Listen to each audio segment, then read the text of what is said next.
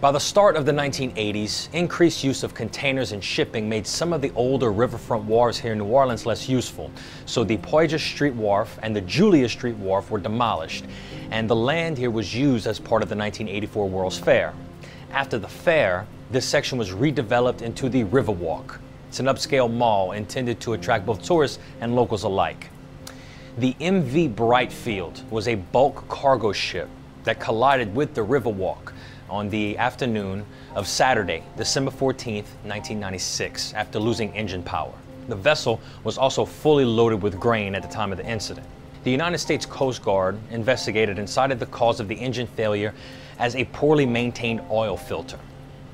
A secondary but contributory cause was determined to be a main engine automation system that produced warnings and alarms that were just really not consistently related to the ship's master. The National Transportation Safety Board published its final report on January 13, 1998, which concurred with the Coast Guard's determinations, and it appears to charge the ship's operating system with the responsibility for the casualty. The incident resulted in no deaths, but 66 people were injured. Physical damage to the Brightfield was calculated at $1.8 million.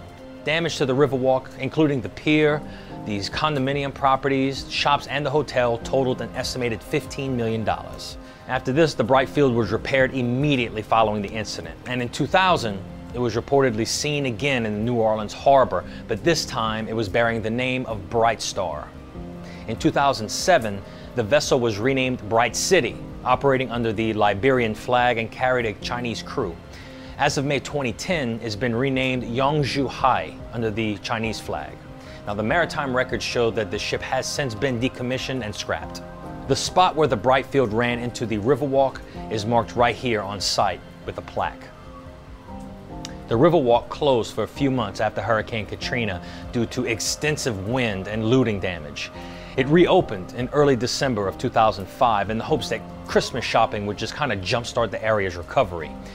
Only a small number of shops were able to open at first, and additional businesses would slowly open over the next several years, eventually bringing the mall back to near 100% occupancy. Now, there was since a large renovation done, and it is now the Shops at the Riverwalk. Shop at the Riverwalk on your next trip to New Orleans and learn more about Louisiana culture, history, and folklore by following us. I'm Kyle Crosby, and this is Louisiana Dread.